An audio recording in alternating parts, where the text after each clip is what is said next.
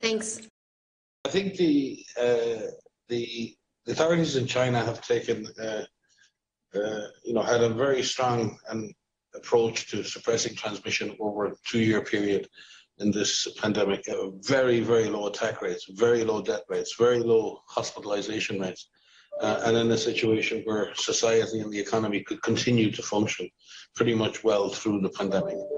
And I believe having a stepwise, data-driven approach to doing that is the best way forward. And I'm sure the Chinese authorities will define a strategy that allows them to exit safely with their population. And I believe there are some very smart people in China, good scientists, good public health practitioners who can advise government on how best to create that exit strategy with the same success as which they've managed the first part.